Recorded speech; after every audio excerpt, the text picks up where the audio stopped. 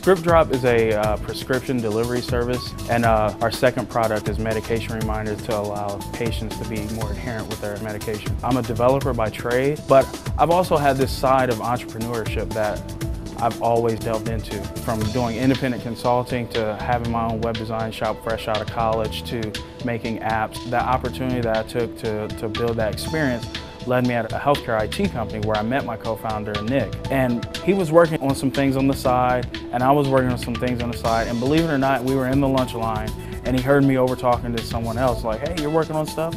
I'm working on stuff too. Let's see if there's something that we can do together. And then from there, that's kind of how we kicked everything off, from our other ventures that we had within our 9-to-5s and trying to do entrepreneurship, which ultimately led to ScriptDrop. Our healthcare experience led us to this. We took a look at the data and noticed a trend that after a patient goes to the pharmacy, about 32% of the time, they don't come back to pick it up.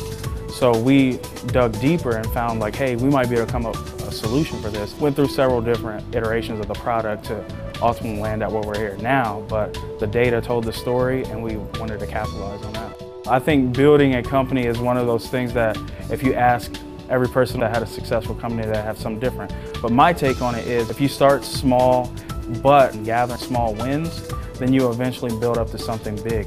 You still want to have your eye on the prize and the big roadmap, but if you can stack up those smaller wins, and that might be going to market, talking to customers, and seeing if your idea is really valid.